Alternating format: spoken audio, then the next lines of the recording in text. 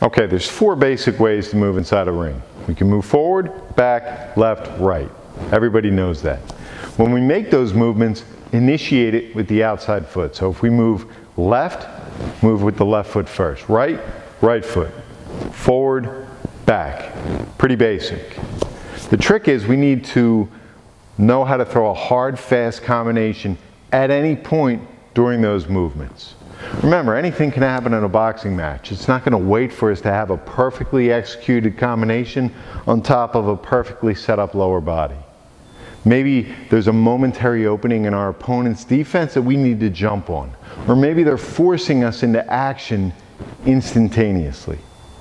The point is, it's critical to learn how to throw a fast, hard, balanced combination reactively at any point in the ring.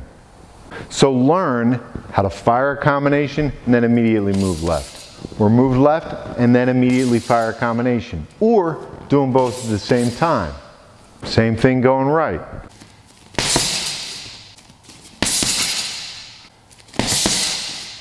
Learn how to fire a combination and then immediately retreat. Or vice versa. Or simultaneously. And the same thing when we're walking down an opponent.